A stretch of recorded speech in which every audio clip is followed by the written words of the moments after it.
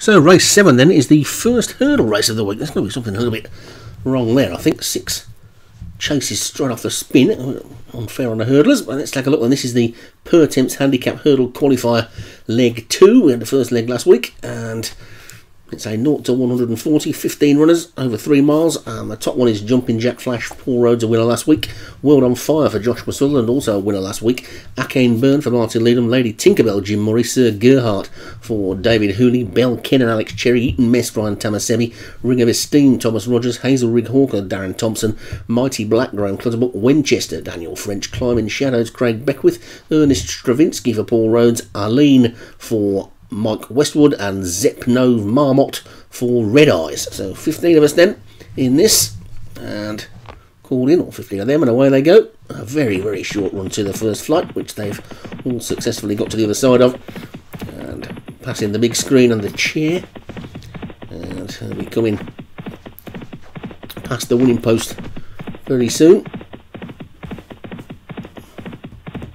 The water jump in the Grand National course. There's the winning post, and we've got 2 complete circuits of the Liverpool track to go then.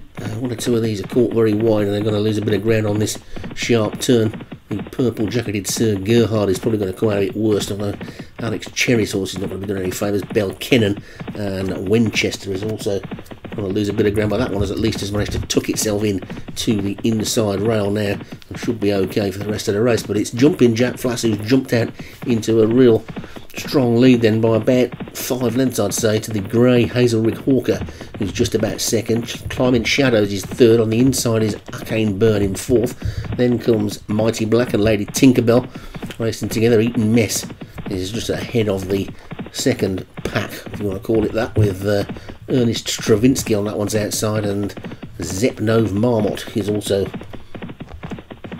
next to that one as they take the second. It was a long old run to the second flight, wasn't it? But they're all safely over the second, and Jumping Jack Flash is clear in the lead. Only 13 flights in all in this 3-mile hurdle. Jumping Jack Flash is the leader and will get them over flight number 3, which they're all safely over. So Jumping Jack Flash it is then, still in front as the crowd waving them along, with Climbing Shadows moved into second as they get to the 4th, which they have all successfully negotiated as well. Bell Kennan for Alex Cherry, still one running widest on the track.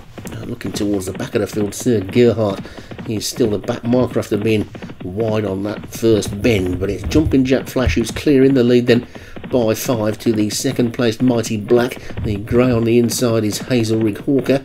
The red sleeves and the black body of Lady Tinkerbell as they take the next one. Good jump there by Akane Byrne, has seen that one move up into a much closer 4th, but it's still Jumping Jack Flash in front. Jumping Jack Flash then from Mighty Black, Climbing Shadows and Lady Tinkerbell, and Akane Byrne is after that one, and Hazelrig Hawker.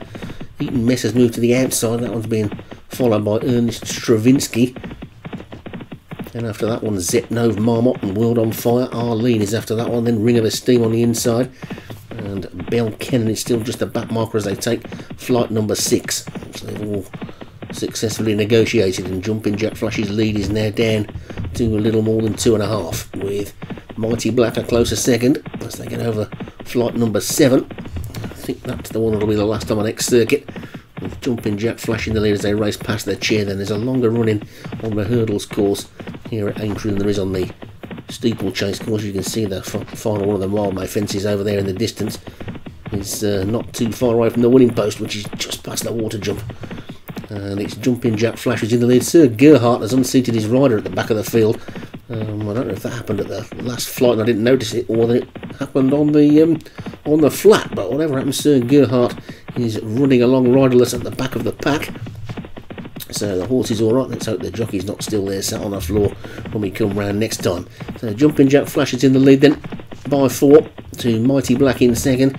Hazelrig Hawker in third, and Akane Byrne is 4th. Eaton Mess is 5 and Climbing Shadows is 6th. Lady Tinkerbell is 7, and then Zepnov Marmot and World on Fire, and then Winchester, and then Ernest Stravinsky and Ring of Esteem, Bell Kennan, and finally Arlene in the black with the grey sleeves or silver sleeves depending on how you look at it. But it's Jumping Jack Flash in front then. That's been all the way so far. It's over flight number 8. Successfully over that one. Jumping Jack Flash in front. Mighty Black second, Hazelrick Hawker third, Eton Mess fourth. They're all really beginning to bunch behind this leader now, who's there to be shot at, but has been in the lead all the way, gets over flight number 9. Eton Mess is the one that's creeping out of the pack on the outside that looks to be going best of all, although Hazelrick Hawker, the grey, is closing in on the leader as they get over flight number 10. And it's now almost 3 in a line. Jumping Jack Flash, Hazelrick Hawker and Eton Mess. They've got 3 more flights to take, and the grey's probably just in front now. Zepnov Marmot has dropped out of it at the back. Arcane Burn has also gone out really quickly after looking to be going well earlier. They come down towards the final 3 flights then now, and it's 3 in a line. Eton Mess probably just in front. Eton Mess just leads into this one, gets over it nicely. Good jump by the grey. Hazelrick Hawker, Jumping Jack Flashes now to it. Look at this Bell Kennan for Alex Cherry, come from the back to throw down a challenge. Joshua Sutherland's horse, World on Fire, is also trying to get into it. It's a wide open race. It's Bell Kennan that's gone on. Bell Kennan takes it up then with 2 to take. Bell Kennan comes towards the final 2 flights then with a lead of about a length and a quarter. But Eton Mess is starting to fight back in second. World on Fire is still there in third. Also trying to get back into it now is Jumping Jack Flash. Ernest Stravinsky's running on as well. They come down towards the final 2 then. And it's Bell Kennan on the inside. Out jumped by Eton Mess. Eton Mess takes it up. It's Eton Mess who's gone on then from Bell Kennan and World on Fire. Then Ernest Stravinsky. And after that one, Hazelrick Hawker is surely between these as they get to the final flight. Now really good jump on the outside by World on Fire. Let's see World on Fire take it up. But Ernest Stravinsky's trying to fight back. So's Eton Mess. It's another head bobber and they race into the final half furlong. It's Eton Mess who's suddenly looking the stronger, but now the grey. Hazelrick Hawker is trying to battle back. Eton Mess needs a line. Hazelrick Hawker getting close. It's close, but Eton Mess has just held on to take it. And Lady Tinkerbell also finished really well. Here's Arcane Burn and Zepnov Marmot finishing together at the back, but it was difficult. You could have picked 3. You could have picked 3 there and had 3 choices and still got it wrong over the final flight, but Eton Mess has taken it by a head for Ryan Tamasebi. Hazelrick Hawker for Darren Thompson battled back really well for second. World on Fire for Joshua Sutherland was third under a big weight as well. Fourth was Climbing Shadows for Craig Beckwith, and fifth was the long-time leader Jumping Jack Flash for Paul Rhodes.